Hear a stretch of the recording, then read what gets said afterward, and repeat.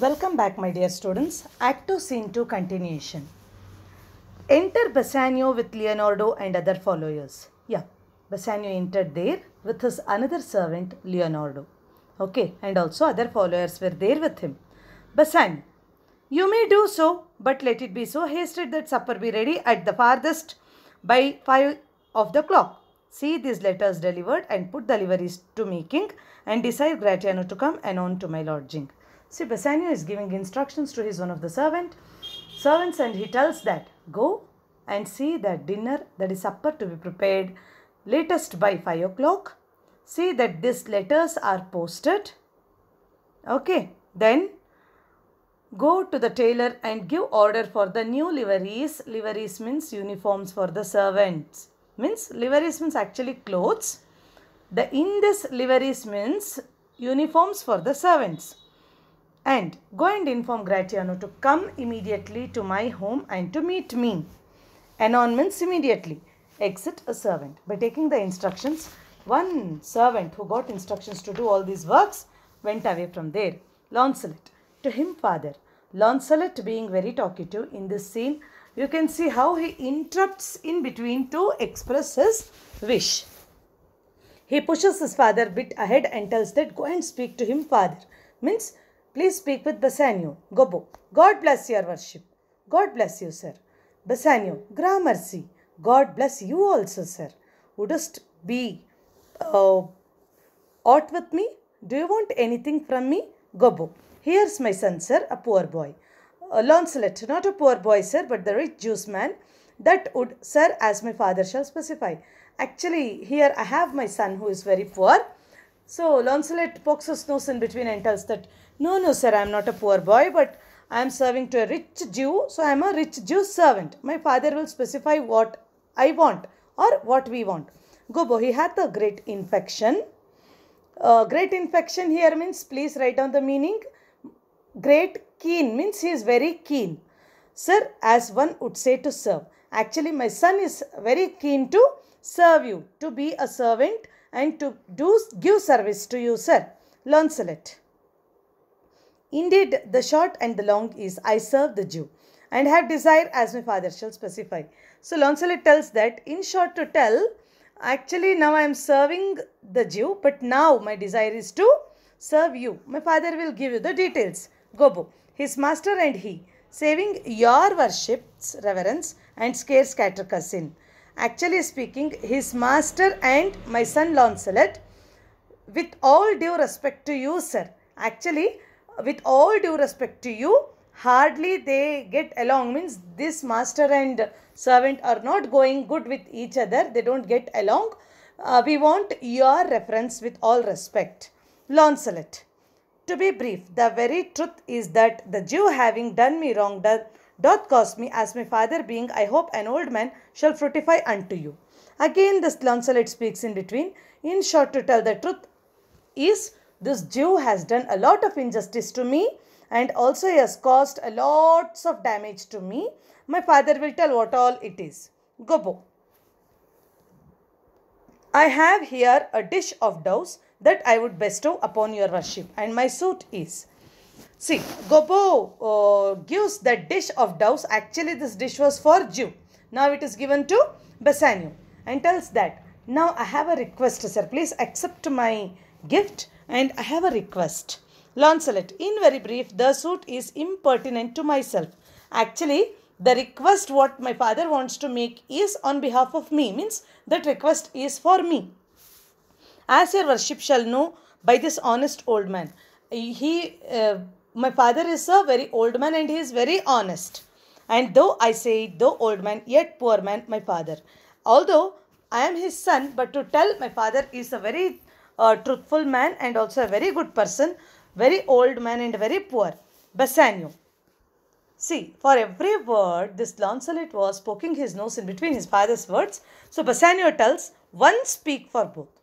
What would you? Let one speak on behalf of both. What you want actually, please tell. Launcelot, serve you, sir. I want to serve you, sir. Means immediately he expresses his desire. Gobbo, that is the very defect of the matter, sir. That is the main gist of the matter, means that is the important point of the matter what we are expressing before you, sir. Bassanio.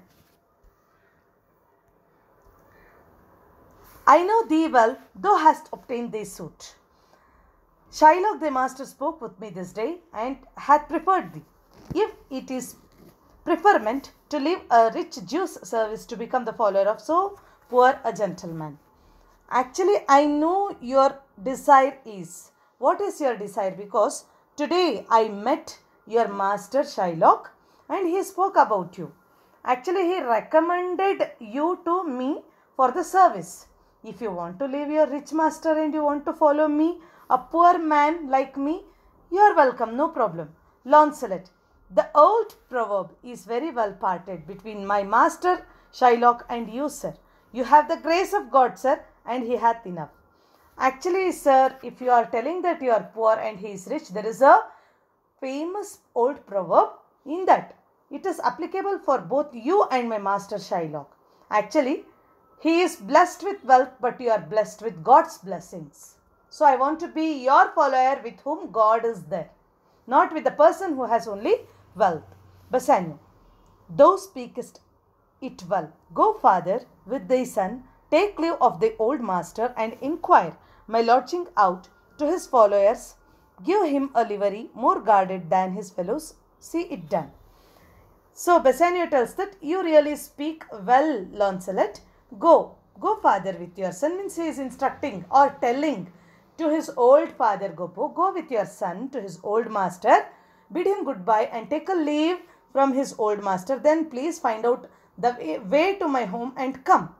Meanwhile, he tells to his followers there, please see that uniform with more decoration and more ornaments, means embroidery and designs, should be more for this fellow than my other servants. See that it is done for Launcelot.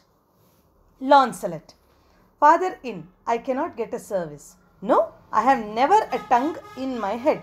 Well, looking on his palm, if any man in Italy have a fairer table with doth offer to swear upon a book, I shall have good fortune. Go to, here's a simple line of life. Here's a small trifle of wives. Alas, 15 wives is nothing.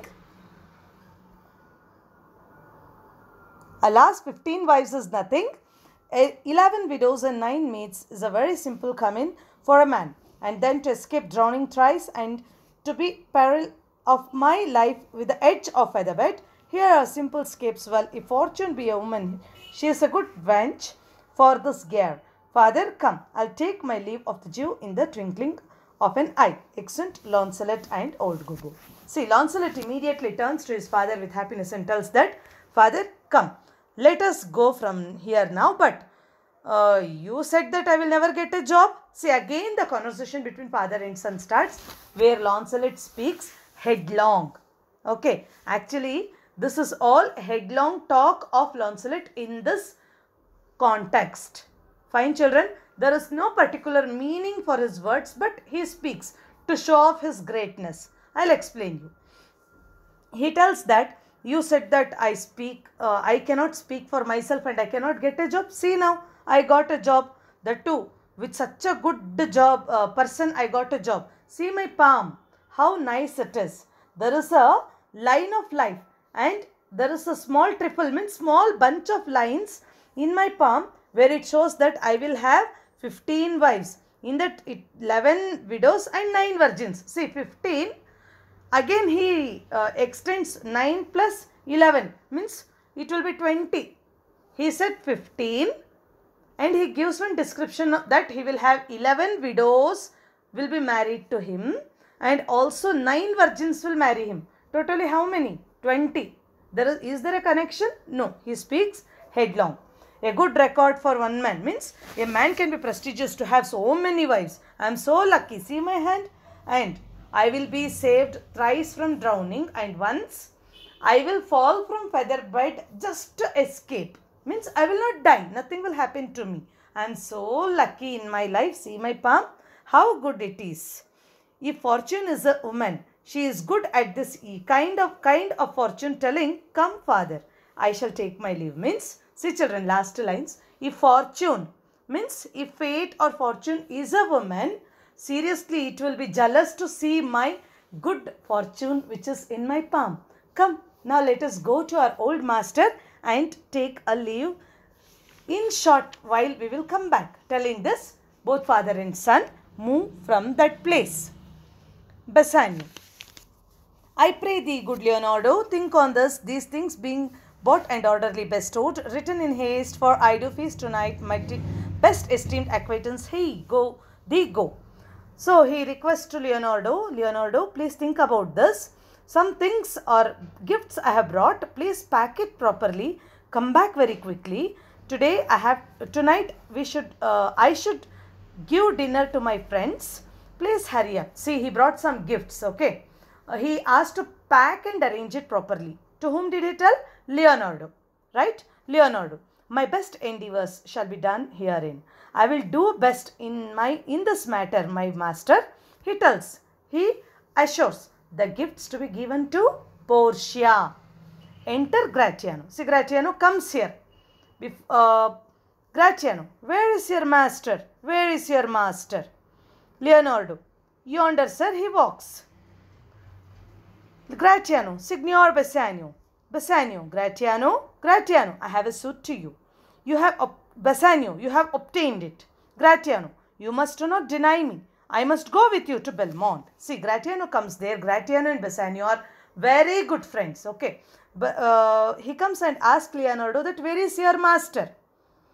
So he tells that my master is there. He is walking there.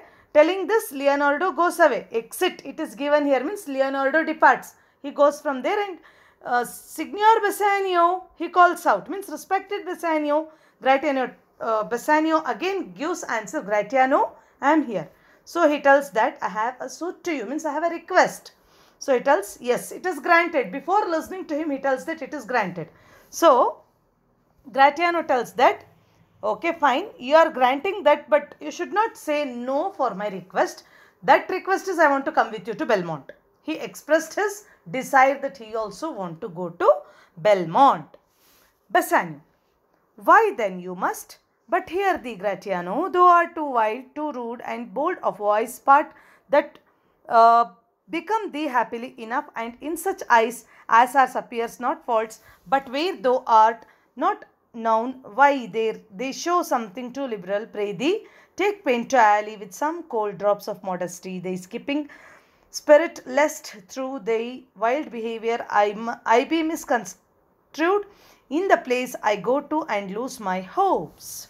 So Bassanio tells that no problem, you can come, but listen, Gratiano, you are uncontrollable, means you are not trained.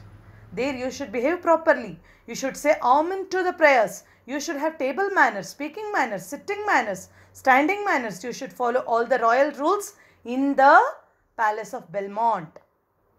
Okay, otherwise I will lose my hopes and all my dreams will be shattered.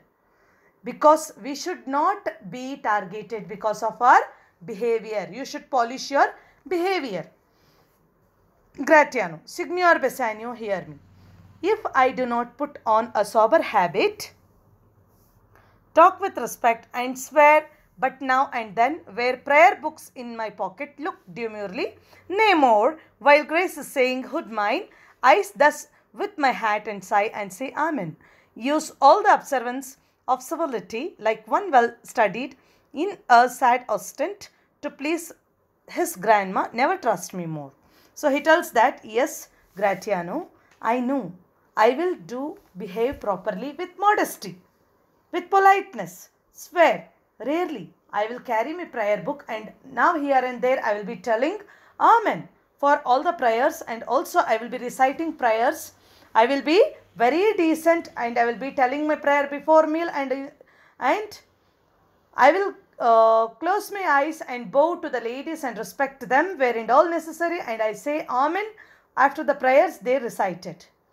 I will use all the civilized society's manners. Don't worry, Bassanio. Please. I will be like as if I am pleasing my grandmother. I will be a good child kind of behavior there, that too with lots of politeness, discipline. If I do not follow these rules, never believe me again, Bassanio.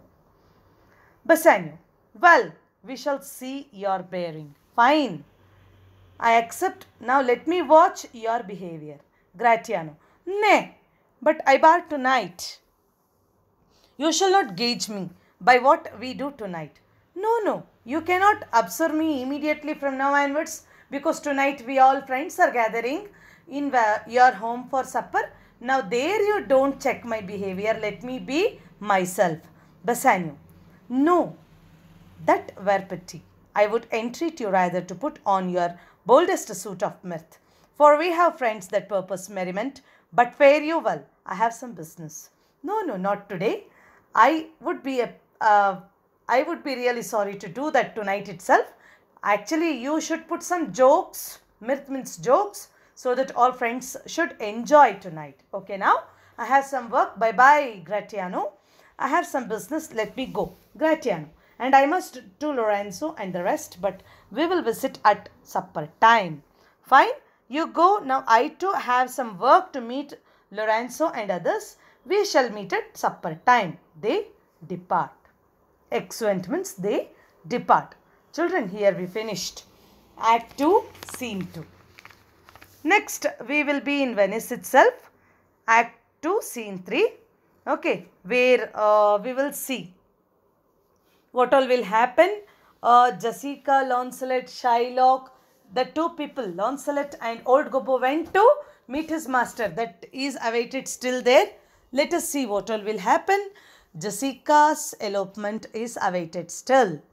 Okay, read this very carefully. We will be meeting in next class. Thank you.